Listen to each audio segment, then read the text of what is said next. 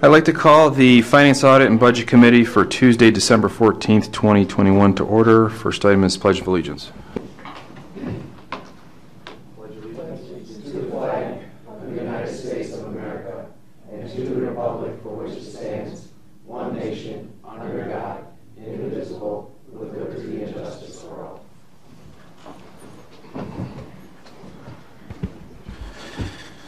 Next item is adoption of agenda. I need a motion Romano to adopt. adopts the agenda. Zinner support. Moved by Romano, supported by Zinner.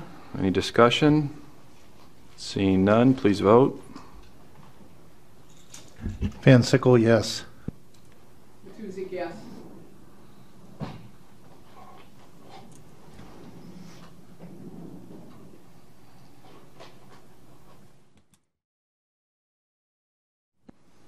Okay. Next item is approval of minutes dated November 16th, 2021. There's some corrections that need to be made on the minutes, so I am going to revert the minutes to our next Finance Committee if there's no objection to that, or if there is any additional changes to the minutes. Okay, we'll postpone that to the next Finance Budget Committee meeting. Next item is public participation.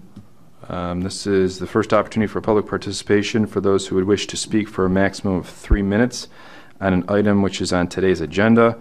There'll also be a second opportunity for public participation for those who would like to speak on any issue. Would anyone from the public like to speak? Going once, going twice. We'll close public participation.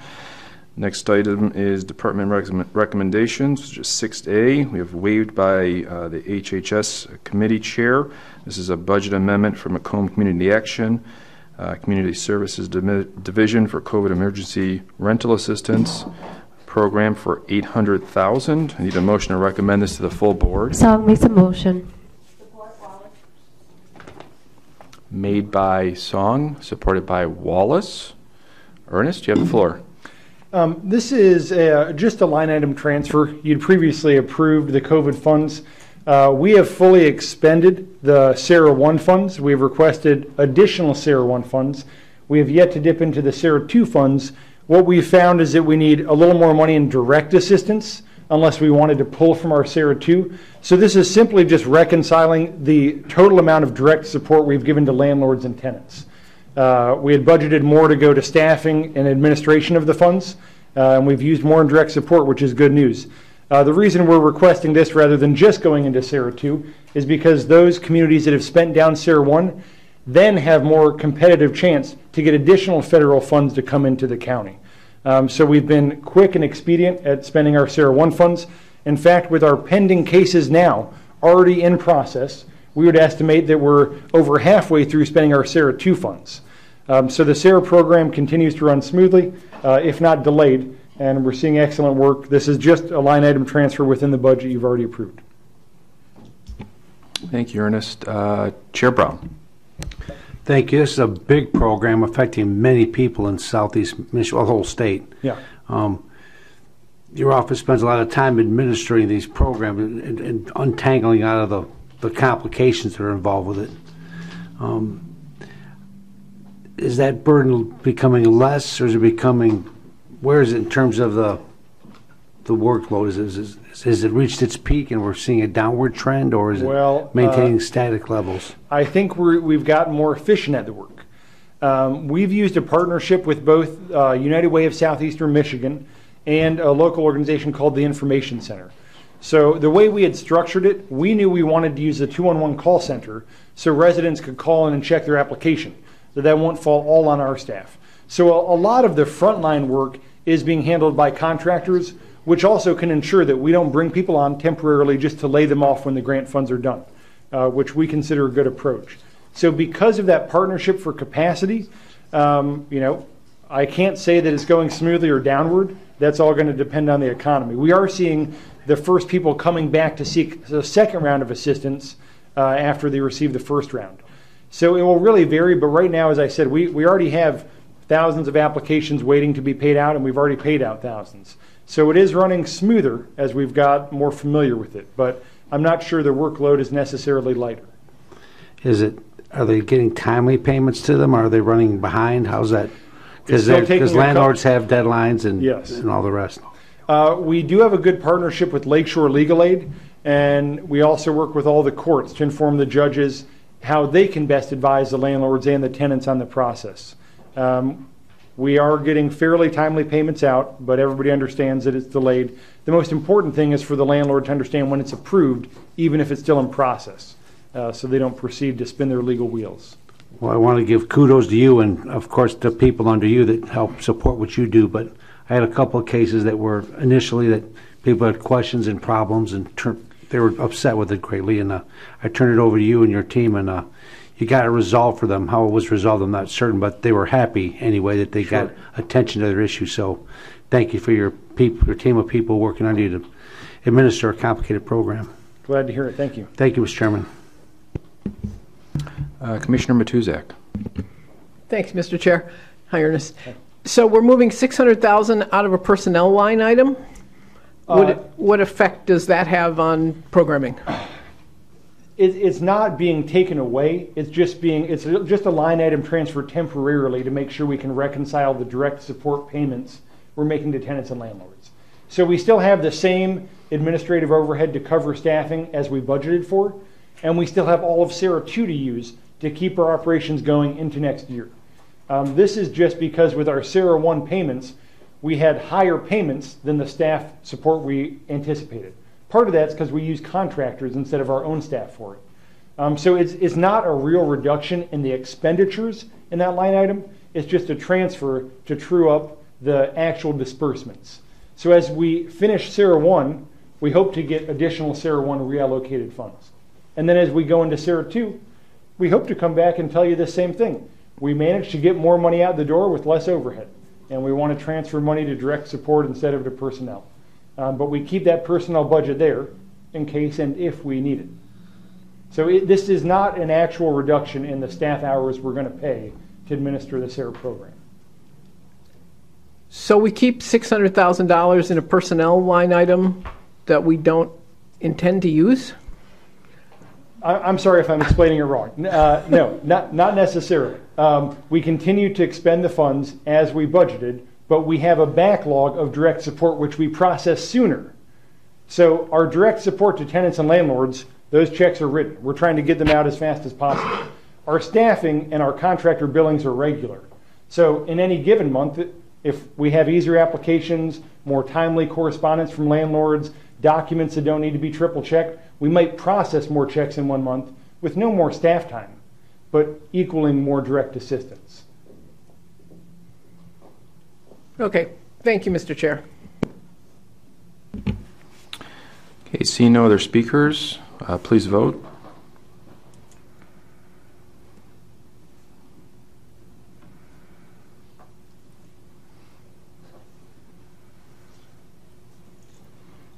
Motion passes 12-0. Okay, next item is also waived by the HHS Committee Chair. This is a budget amendment for Macomb Community Action Grant Fund 344, the Michigan Strategic Fund, Regional Talent Innovation Grant for $515,000. I need a motion to recommend this to the full board. So Move to moved, support. Zinner. Made by Song, supported by Zinner. Ernest, you have the floor. So if you remember, months ago, you had approved part of our use for the CDBG funds to help residents get retrained, get new jobs, help make sure we were recovering from this pandemic. We structured that program in partnership with Michigan Works, Macomb Community College, and our Planning and Economic Development Department. In addition to the $1 million we had put into this, we were successful in seeking $500,000 to match that and to be utilized to expand this job training program for Macomb residents.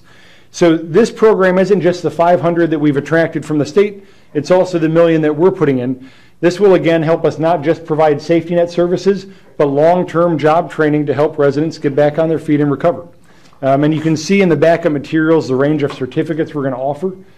These are certificates that can help put people on a good track and get a good income and get back on their feet. So we're really excited about the collaboration with Michigan Works, Macomb Community College, and we're excited that it's not just our chips in the game, that we got some matching funds from the state of Michigan to help us expand this.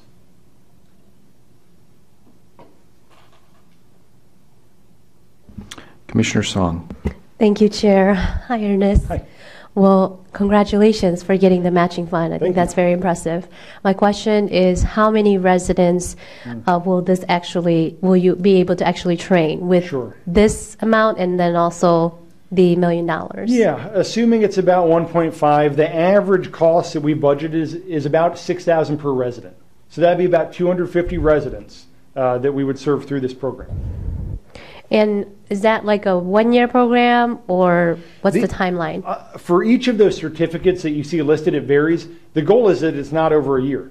Plenty of these programs, like the commercial driver's license program, the CDL program, might even be 6 months or shorter. So again, these are not degree programs, these are certification programs. Okay. The goal isn't to have somebody go to Macomb Community College for years, it's to get them in, get them out with a real-world certificate that can be put and employed quickly. And do you help with the job placement too? So like upon, obtaining the certificate, they're guaranteed or placed in a job? I don't know if guaranteed would be the word, but Michigan works diligently with employers and talent recruitment and retention. So the Michigan Works process helps not just people get trained, but helps them get placed and keep in that placement. Okay, 250 seems kind of low, a number. Is that just the target or the minimum, or can you stretch those dollars even more? $6,000 is about the average cost we budgeted. So to the extent it's under $6,000, we'll serve more residents. But $1.5 million divided by 6,000 is about 250. Okay, last question. So the state has the Michigan Reconnect program, right, Yes. where adults over 25 could receive a certificate or training, and that tuition is paid for. Is there any collaboration with that? Can some of those funds go towards this program? So Michigan Works in general coordinates with those state programs. The difference with this funding is since we used our CDBG funding and our coronavirus funding, we can serve people up to 80% of the area median income. That's a higher threshold than is usually potential for those types of programs.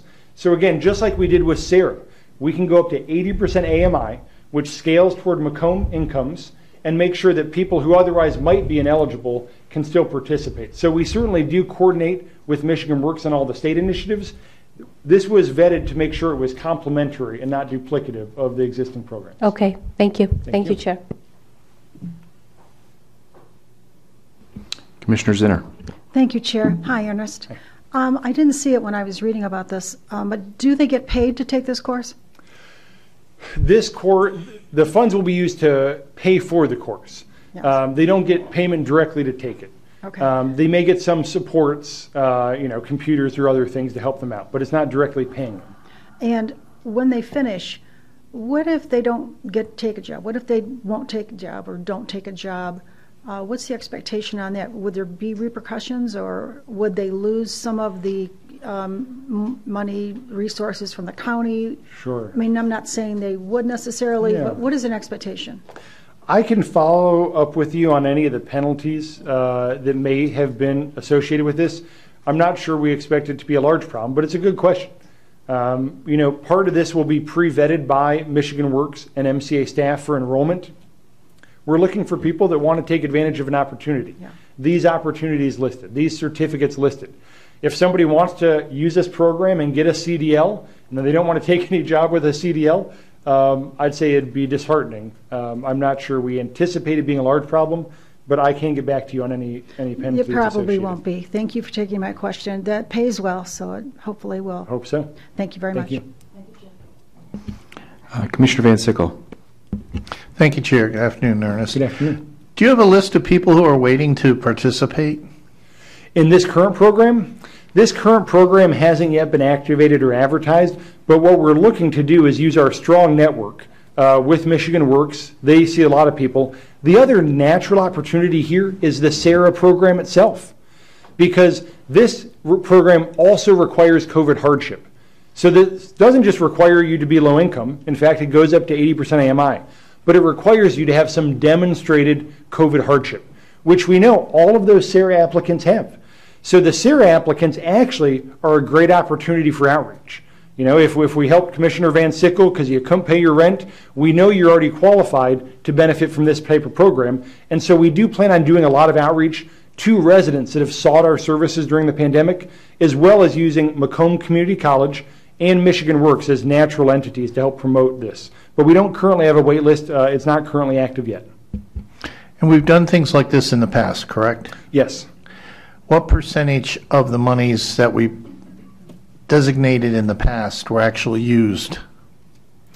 In other words, did you run out of money because so many people wanted to do it, or only half the money was used because you didn't get enough? Yeah, it's a great question. I can't say there's been quite the context like right now with the pandemic. Also, Michigan Works has increased a lot of their programs, and I think it all depends on the complementarity. If Michigan Works is already paying for a funding source to go to Macomb Community College, we might not draw from this pot of funding. But because this is designed to be complementary and non-duplicative, we believe there's a high chance we'll enroll all 250 residents and use all the funding. But it's a great question, and I can get back to you. I'm just not certain that the past is a good predictor of the present here because of the circumstance of COVID and the new funds that Michigan Works has. It may not be, but I don't have another predictor in mind, do you? Sure. Yeah, I'm happy to give you that information. Okay, thank you. Thank you, Chair. Okay, seeing no other speakers, please vote.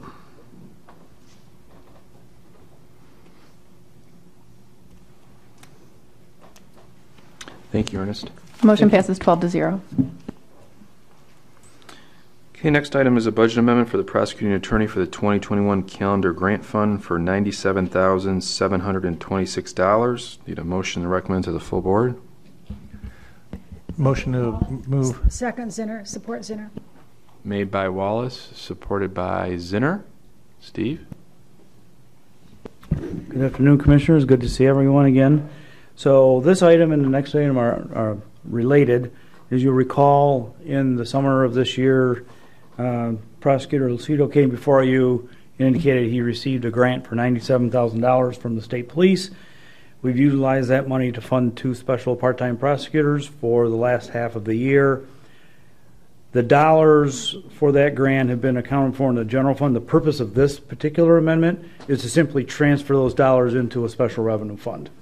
The next adjustment is to add money to the 2022 budget because about 3 weeks ago we received notice that that grant has been extended for another year. So those dollars will also be accounted for in that same fund. So they're interrelated in that nature. So if you have any other questions, I'll be happy to try to field them. If they're more operational in nature, I may have to follow up with Prosecutor Lucido. Okay, I see no speakers on this item. Please vote.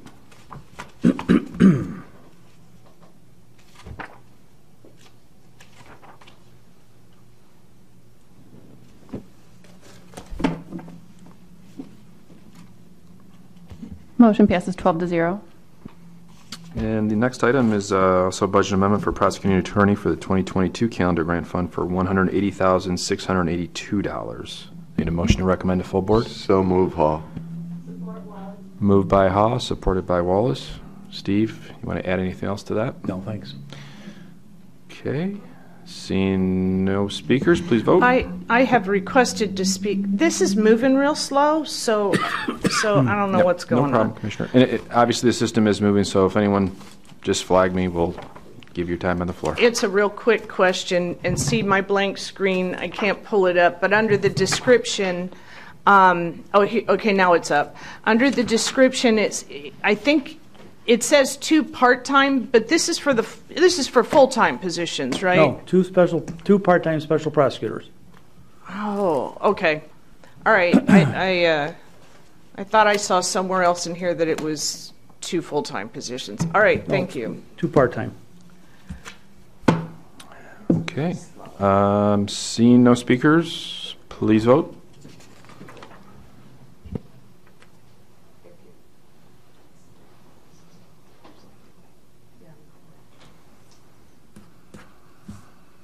Motion passes 12-0.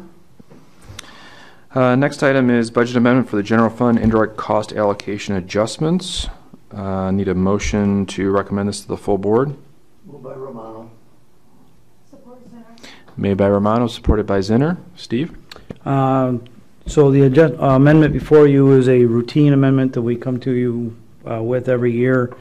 At this time of the year for The purpose of adjusting the indirect cost charge expense in the general fund departments to match the most recent cost allocation plan.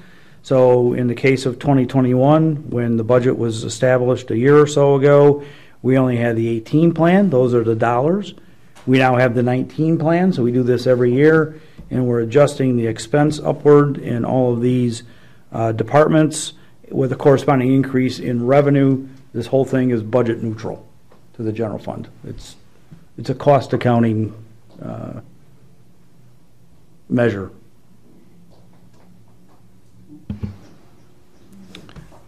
Okay, I see.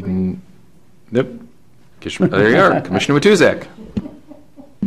Thank you, Mr. Chair. Steve, I just want to clarify. So the budget we just adopted, those indirect costs are based on 19, because we only 19. have 19. We'll be doing this again in right. 22. No, I'm just trying to get the time frame set. Correct. We should be getting the 2020 plan.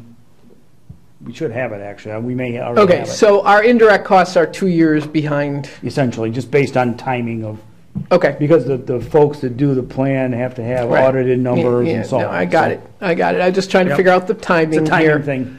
Yeah. Thank you, Mr. Chair. Thank you, Commissioner. Okay, I'm seeing no other speakers. Please vote.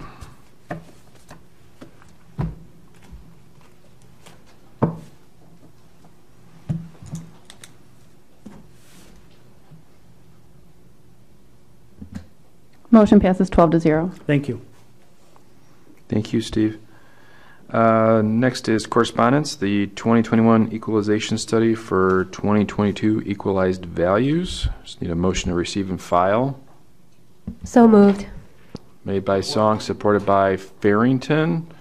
Chairman. Yep, Commissioner Brown. Well, we have the director come in and give a report on that report. Normally we get a report. Thank you very much. She is here. Very For any good. questions? I was hoping to avoid that. Good afternoon. It's a pleasure Kind to of be here. significant. So this is me doing what you're supposed to do, or me doing it on your behalf.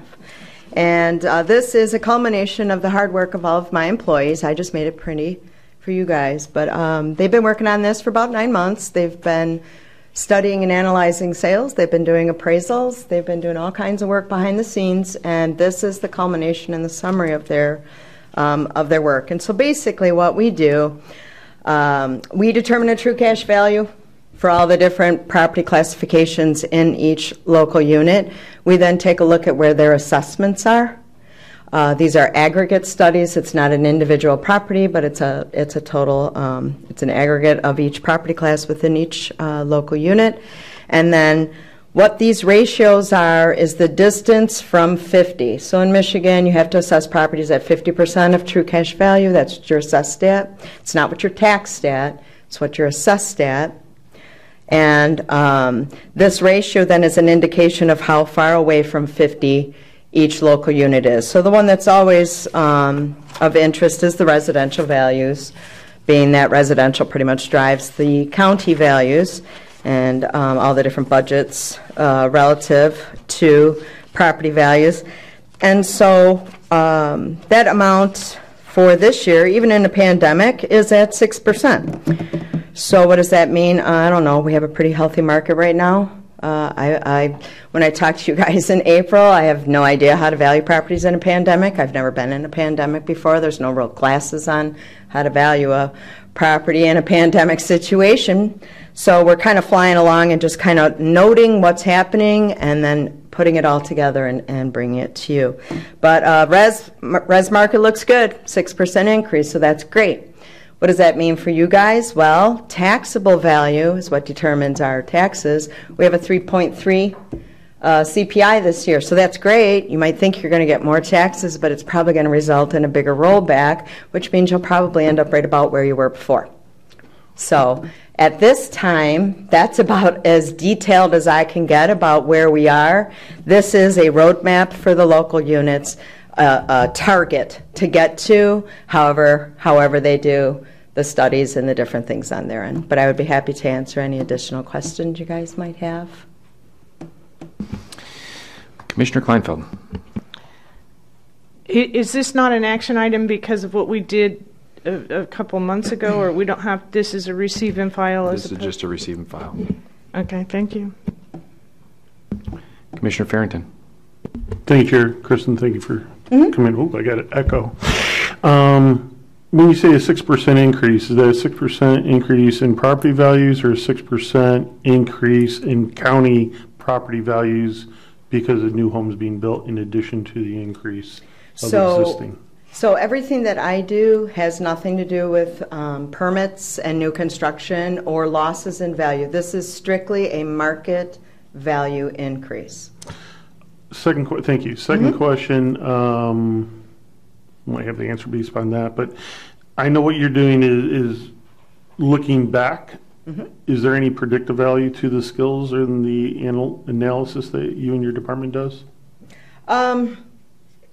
Well, right now, the sales that have occurred in the last segment, which is normally what we would use, let's say when we went back to the crash time, we reverted to a one-year study, and the one-year study was a period that started on October 1st and ended September 30th. So that was real predictive of what was happening or responsive of what was happening. We're still seeing in this last year, you know, if we were using a one-year sales study, we're still seeing about the same amount of sales and the same distance from the assessments. Okay. And, you know, for us, it's all about supply and demand. Right now, there is not a supply and there's a demand. So the values are up. Yeah, and I know we have several real estate professionals on the commission. So I guess my final question is, and maybe this is along with Steve, but when Steve looks at predicting tax revenues for the upcoming couple of years, are you two getting together on what you've seen? Oh, absolutely. Okay. Absolutely. I didn't know where the numbers came from, so it's your. Yeah, we talked about that as soon as we kind of knew where the CPI was falling in. We were talking about next year at this year's budget session. So, makes sense. Thank you. Yeah. Thank you.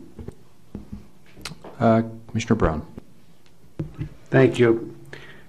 Do you look at the ratios over time? Or you can, I guess, if you can pull a report out, look at ratios over time and see where they're coming in. They should be close to 50, though, right? That's the goal, right? To be close to 50. In April, yes. In March and April, when I come to you, properties. So this is their starting numbers. I mean, I think I put that in the agenda item. This is the starting point. So when I deliver, you know, the later pages of this document are the 4018 reports. They basically take that line for agricultural, commercial, or industrial, residential, and they load it into their computer. That's where they start. Then they do their own land value studies. They do their own economic condition factor studies, because everybody in the state uses the same cost manual. We have to by law. Then the state gives different multipliers by county. And believe it or not, we are #1 with the highest multiplier, with St. Clair County being right in there. We're higher than everybody else. So I guess that's just the way it is. We don't determine that. The state does. So we're limited by the costs in the cost manual, the county multipliers, but then the local unit takes it to their local unit and their independent neighborhoods by studying the sales in defined neighborhoods. Neighborhood doesn't mean a subdivision neighborhood, but an area of their city or township. They study the sales, look at those assessments, and then determine, you know, if they need to go up and down. So if I say, a specific unit has to increase the residential values by 5%, that doesn't mean that every property increases by 5%. Some may go down if the sales in that area indicate they go down. Some may go up 12%. You know, but at the end of the day, where they start is here. When they bring their stuff to me in April and then I bring it to you, it has to have moved up to a point where it's somewhere between 49 and 50. Okay. I hope that answered your question. Yeah, it does. Okay.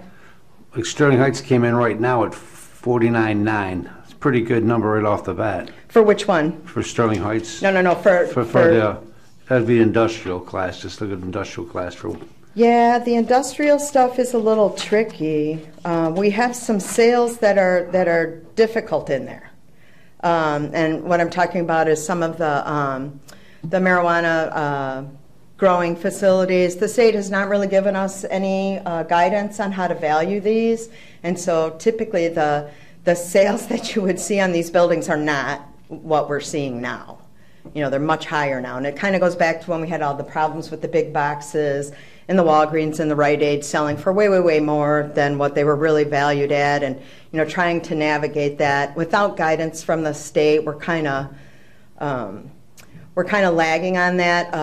Macomb County did just put on the Macomb Assessors Organization. We had 2 assessors from Warren that put on a class on how to value these, and they brought in some experts, and it was given some Con Ed for assessors. So hopefully that will maybe start another conversation with Lansing to get this put together for us, because it's very difficult. You know, if you have to class it as it's typically used, it's an entirely different value of that building because the sales are coming in way higher because they have an intended use. You know, so that's tricky. So, you know, I don't know. I don't have the pulse of what's happening in the industrial market in Sterling Heights, but you know, either their assessor is just right on, you know, which doesn't happen very often. It indicates it depends like somebody's on the mark or something's going on. But on the other side of my district, Memphis, in the residential class, they're 38%. So Memphis is interesting because Memphis has, for those of you who have never been in Memphis, it's a very small community, and we never have enough sales. This year is the first time since I've been here in 6 years where we actually had enough sales data to analyze, and that's what it indicated. And we had a long talk with the assessor, and you know, for years we've always used an appraisal study, and again, an appraisal study, you know, that's us trying to predict what the value of a property is using cost manuals and different multipliers versus somebody that's actually saying, hey, I'm going to give you $200,000 for that house. You know, to us, a sale is a much better indicator of a value of a property than my staff checking some stuff off in a computer using, you know, rates that have been determined by others. So when we talked to the assessor about that, he was kind of excited that he actually had enough sales to be indicative, and so we went with it. And perhaps he needs some land value increases, because again, it's not going to be a new construction thing that's going to increase these values. New construction has absolutely no bearing on getting these ratios to 50%. It's all market. And so, you know, maybe his land values need to be increased, or his ECFs are off, and I'm sorry, I'm saying ECFs like you know what that is. That's an economic condition factor. That's what brings the local unit into play on bringing the values up, because they have the state rates, the state county multiplier, and then the ECF is how they bring it in to their local. And the reason it's interesting looking at these is in the past we had communities that weren't taxing fairly compared to everyone else. We're playing by the same set of rules. For whatever reason, they drifted off the course, and they were effectively the tax rate was cheaper living in one city than another city. They weren't using the same process apparently. And I hope this is not within the last 6 years since. No, this is back in the late 90s. Okay. But okay. I remember that. That's why I asked these questions about ratios, and I look at the ratios to see if there's anything out of spec. Yeah. So. Yeah, no, these are, you know, you guys are very fortunate. I'm very fortunate. I have the best staff in the state. I will tell you that over and over and over. They are very, very good at what they do. They are very schooled in what they do, and they have a lot of knowledge and experience. So I trust their decisions on their appraisals. Thank you, Mr. Chairman. Mm-hmm. Kristen, a couple questions. So when you talk about new construction, you said it's not part of this. Right. But what you're saying, though, is that I'll say it could be part of it, but it has to be 100% assessed on the tax roll to be part of this study, correct? So this study is basically taking an assessment at a local unit, aggregates all added up. We just randomly select them, or sales that have incurred that makes them randomly selected because they sold. And then we come up with a true cash value, either by using a sale or us developing. a brand new house isn't typically a sample. Okay. These are based on samples, random, you know. Got it. So that's how that doesn't come into play. And then earlier you said about the rollback from 6% to 3%. We're right back. Can you explain that? Sure. So back in the day when Headley was first introduced, we didn't have taxable value. We just had assessments, and apparently back then assessors went rogue with their values, and they were increasing values to whatever they needed the budget to get to. So somebody came up with this brilliant rollback to limit the amount of increase in that stuff, and if they exceeded that, you know, it was only the normal amount of increase per year, like a CPI increase per year, and if it was over and above that, they would roll it back so that you could only collect enough taxes to get to that increase by that CPI. Okay, so now fast forward, we have taxable value. Taxable value already kind of does that. It limits us to the CPI increase every year, okay? So if there's no changes to the property values, your properties will increase by the CPI on the taxable value side. Your assessment goes all over the place, whatever I say, kind of, my people, that's where it goes. But the taxable can only go up by the CPI or 5%, whichever is the lesser of the two. So aren't we already kind of limiting that? So when the State Tax Commission had to figure out how to interpret Headley with taxable value, they by the book, and they interpret it to not consider specific things in that, like the pop-ups, okay? And so those are still not included. That would be the adjustment increase when a property sells. It's supposedly, that's like where it catches up to its assessment and then we start over. Well, that pop-up amount is not included in that. So when you look at the overall increase, it takes a look at just, you know, losses, CPI new, that's all that's in there. And then it says, hey, wait a minute, we're still coming up higher than what we should be. So then it effectively rolls it back. And so I have to calculate on your behalf. I calculate millage rollbacks in June, and then whatever our millage rate happened to be this year, I will then apply that millage rollback fraction to it and roll your millage back so that, according to whatever your ending taxable value was, it will not generate enough taxes to exceed what that allowed increase is, if that makes sense. Everybody got that? And that's actually not too bad for me, because when I first started in this business, when somebody said Headley, I went, la, la, la, la, la. Headley is very complicated. You know, it's something that the school districts have been screaming about for years. Local units have been screaming about for years. You know, you've got that limitation. Now they've, you know, taken away the revenue sharing. And, you know, it's like, you know, some of the school districts are really suffering, you know. And so there's talk about trying to sway the legislature to maybe consider that pop-up in the calculation, because then, you know, we're already lessening the taxable values by the CPI. So my last question, Yeah. more for Steve. So then what did we end up with our final number for the budget? What was our percentage? 5? Okay. And I told him, I think 2. Did we say 2? Didn't we say like 2? We usually keep it. I usually tell him, because he'll ask me, and I'll say 3 to be safe. Yep. Right now it's 3. Last year it was 2 to be safe. So we ended up at 5. That's great. 5 overall. Overall. That's great. Including new construction. Wonderful. Yeah. Okay. So it will be less. And then, of course, I think this is the last year. 22 is the last year for the rolling of the industrial personal. So come 23, industrial personal will have fallen off the roll. So kind of interesting. I have no idea what's left. We're down into that last year coming off.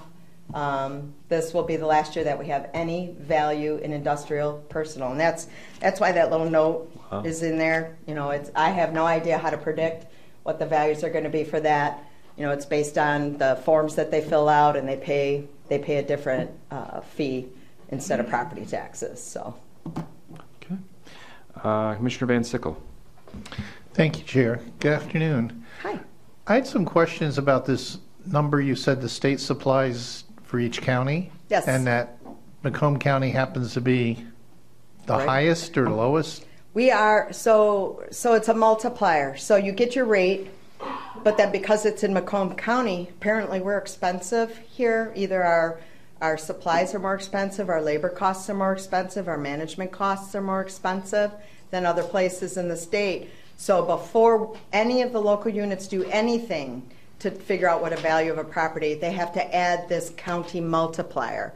And it depends on the structure. If it's a residential brick, it's one thing. If it's residential siding, it's a different one. Commercial properties, industrial properties, ag properties, they all have different multipliers. But when I looked at the values, it's always interesting. The St. Clair County Equalization Director and I have noted for many years in a row now that we are, sometimes it's them, sometimes it's me. So there's a whole set of these numbers, all Yes. for all different categories. Yes. Okay, and is there any reason for us to want to protest those numbers? And is there any path for that? My endeavors with the state don't seem to go very well. This is something that is based on their studies of those items that I said, labor costs and management costs and all those other things that are available are a part of valuing a property. We, St. Clair County, us, Oakland County, and Wayne are, of course, the highest in the state. St. Clair County and us is higher than Oakland, but not by much, and Wayne County, but not by much. So if we're at 1.27 as the multiplier for a residential one, I believe, and sorry, I don't have a Post-it note on it, but I'm going by memory. I think it's 1.27. Oakland County would be 1.25. Meanwhile, other counties would be 1.14. So that's a significant difference in it. But again, it's lumber costs. It's all the agents of production in building a, because this is a cost manual. So it's talking about the components of building something that we're adjusting those costs by. And these numbers are changed yearly? Every year. Okay, thank you. You're welcome. Thank you, Chair. Commissioner Kleinfeld? We may actually have to have, and maybe Steve would be the one to do it, because we have so many new commissioners who might not understand how Proposal A and Headley work together. I think we might have to have something to explain that in more depth, but as you talked about, it's a good thing to have that stability, but there's a fatal flaw in it in that you can roll back, but you can't roll up. So you roll back to keep the taxes stable, but in a catastrophic housing market crash, as the houses sell and it resets, you can never get that back for years and years and years. No. And in strange situations when the market crashes, we were still increasing taxes, but property values were dropping because that was not included. For a while, yes, because they were so undervalued. But when they sell, then it gets set at that brand new level. Right. So one of the things that took place, a lot of people talk, and it may apply in other states in the federal government and things, but a lot of people talk about bloated government and all the money flowing. What happened in 2008 sort of forced all the locals to get really slim and not have a lot of employees and not pay employees a lot of money and not have all this excess. And we're actually just now getting to the point of recovery, but I don't know if everybody up here understands how those two work with each other and how that's a system unique to Michigan that means when there's a nationwide recession or depression, we don't get to recover the way that everybody else does. So just putting it out there. Thank you. You could explain it. I can. That's all the point. Yeah. Commissioner Zinner. Thank you, Chair. Kristen, I love listening to you. You're so passionate and completely knowledgeable. You sound so honest. It's very refreshing. Thank you very much. Thank you. Thank you, Chair. Commissioner Brown. Now that someone doesn't sound so honest, I'll have a few words. No, the House is right now considering, there's legislation in Lansing right now to double small business personal property tax exemption to 180,000. And there's a concern that could cost local units almost $50 million in revenue aggregately. And I'm curious to know, do you have any idea how that may affect us directly as a county? All of our locals will feel it too, but do you have any comments on that? So one of the things that I do have some comments, some of them I can't say here. On this particular topic, though, one of the things that if you're going to give an exemption, just give the exemption. Don't make somebody have to file for it. Fill out the form. The computer automatically determines, oh, you're at 80, you're exempt. Okay, that's not how it works. You have to fill out a form. Okay, so with this, now you have more people who haven't been getting it. Now all of a sudden they're going to qualify for it. Now it's going to be a whole new training process to get them to go. This is an exemption that, kind of like the industrial one, I can't really speak on it because you don't get it unless you file for it. I can't imagine most of the assessors are going to be out there saying, hey, file this form. So, when I was the assessor of Independence, because that's where I was before I came here, we did send out a letter and say, hey, you qualify for this, you would have qualified for it last year, why are you not filing this form? Not everybody does that because you aren't required to do that. So this could be a big deal, and I don't know the individual. I deal with aggregate numbers, I deal with totals, summaries of the whole classification. I have some parcel counts. I could probably have a report run. I don't have it today, but I could probably figure out how to run a report and get that to you, but it wouldn't be exact because that entity or that company would have to file for it. And there's actually a couple of the industrial ones that refuse to file for it. It's too much paperwork. They don't want to deal with it. They'd rather just pay the property tax and be done. So it's one of those situations. But it was my understanding that it could possibly have been voted today was the last session for the year. It's possible they're voting on it right now. Right, yeah, that's it. So maybe we'll know. And then if we do in fact get to that point, I can figure it out if I survey or if I have. We have a pretty good database guy in IT. I could probably ask him to run that for us, and he could. We'll just hold off and see if it actually happens. But it's something that's been out there and kind of relevant to what we're talking about today about how property values, and get to Commissioner Kleinfeld's concerns about local units of government being squeezed. So, thank you. You're welcome. Thank you, Mr. Chairman. Mm-hmm. Okay, seeing no other speakers, thank you, Kristen, for being here and answering all our questions. Okay. Please vote.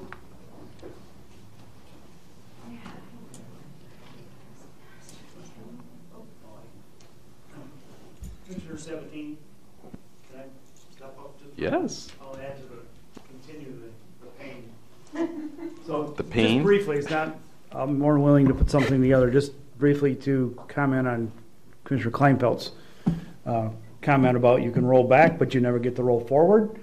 So if you remember, you may or may not, Commissioner Brown will, in 2009, the commissioners raised the maximum millage from 4.2 to 4.5685. They didn't raise the maximum, they went to the maximum. We are around 4.4 now because of continued rollbacks. So that, I don't know the amount of money that we're not getting because of that, but I can put that together. It's a significant amount though. So that whole idea of rolling back but you can't roll forward, just thought I'd throw that in. That'd be great to see, Steve. Thank you for that. Motion passed 12-0. Okay. Next item is public participation. This is the second opportunity for public participation for a max of 3 minutes on any issue. Anyone from the public like to speak? Going once, twice. We'll close public participation. Next item is commissioner comments. Commissioners like to speak. Commissioner Kleinfeld. So Navy beat Army. It'll be a long year for my family because we'll stew on it for an entire year. Army has stolen the Navy goat. several times over the years. Navy has only successfully stolen the Army mule once. The academies forbid it because when the Navy midshipmen tried to steal the Army mule, they cut some electric lines and zip-tied some cadets up, and so it's expressly forbidden. The last time that Army was successful, the cadets were written up for misappropriating the Navy mule. But this year, they successfully stole a goat. It's just they stole the wrong goat. They didn't steal the right goat. I guess Navy had a decoy. So if you guys don't watch that game, it's a fun game to watch. I think everybody talks about the Michigan-Ohio State rivalry, but there's nothing like Army-Navy. It's a pretty big deal. I'm depressed, but the three, Army, Navy, and Air Force, will share the Commander-in-Chief's trophy. Useless to you guys, but I wanted to announce it. Thank you. Commissioner Zinner. Thank you, Chair. One of my brother-in-laws was invited to go to that game. So I was furiously trying to find it on the TV, and I couldn't find it. So I don't know how you found it, but people found it, but I didn't get to see it. I know it was advertised, but I have two proclamations that I'll be giving. One today to attribute to recognizing the St. Clair Shores Champion Force athletes as the 2021 first and second place national cheerleading champions. This is 8 to 14-year-olds competing with 10 other teams, and they had to go through regional and state competitions to get this. And that's quite an accomplishment, I think, for that age group. And so I'll be seeing them today. And also, Redeemer Lutheran Church in St. Clair Shores, you might have seen this in the paper, has a 100th year anniversary, had it in the fall. And I finally was able to connect with them with other activities. And I will be seeing them January 2nd at the church and giving them their plaque. And it started with two people 100 years ago. If you can imagine the activity then, imagine the roads then, imagine everything. And they went to plant a church and found a pastor, and they connected with Redeemer Church in Mount Clemens. And my dad had told me about the roads back in those days. His uncle would come from Roseville to go to a doctor in Mount Clemens and would spend the night because of the time period. So everything was different back then, and they're thankful for their pastors over the years because they promote the gospel of Jesus Christ, and their hope is that they will still be of service as they are now and better, and continuing for another 100 years. Lovely people that I've spoken with. And thank you very much, Chair.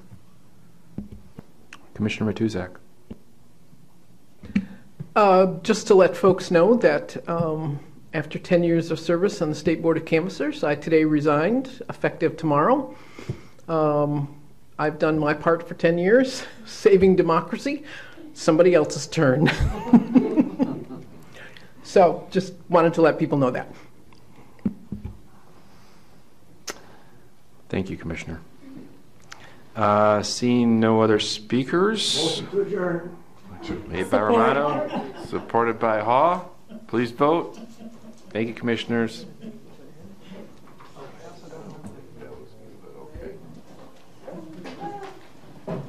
See you tomorrow.